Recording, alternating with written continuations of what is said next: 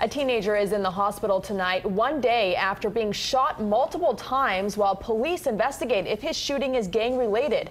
Miami-Dade school superintendent says enough is enough. CBS 4's Peter Dench is live tonight at Nicholas Children's Hospital with more. Peter? Marina Bay police say Martwan Santiago was shot 3 times and is here in the intensive care unit. Family members have been at his side. Now, friends, neighbors, and the school superintendent are all alarmed. Police are looking into whether this was gang-related.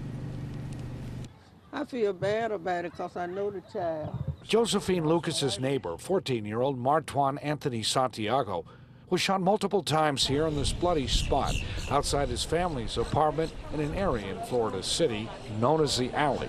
I feel so bad and really bad, upset about this because I got kids myself. A bullet also struck this car. My grandson is riding his scooter along the front of this car.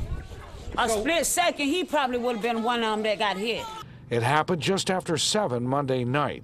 Santiago was airlifted to Nicholas Children's Hospital. I think he got shot for nothing. After speaking to witnesses and bystanders on the scene, it seems to point towards that this might have been gang-related. Now Florida City police are looking for the shooter. Recently, we've had some issues in South Dade as a whole with some of these shootings with the younger kids, and anytime a child is shot, it's a travesty. It takes a toll on all of us. The Miami-Dade school superintendent says in the past year, 60 public school students have been shot and 21 have lost their lives.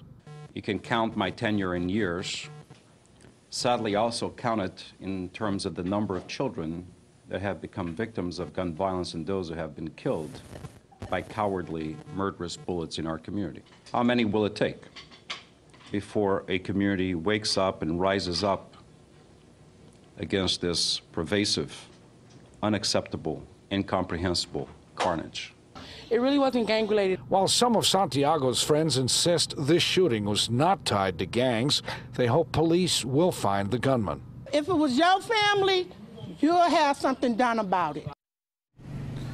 Now, a law enforcement source says police are looking into whether this stemmed from a dispute between rival gangs in Florida City and Naranja. Right now, police do not have a good description to release of the shooter, but they do say they have some good leads. If you can help, call Miami-Dade Crime Stoppers at 305-471-TIPS.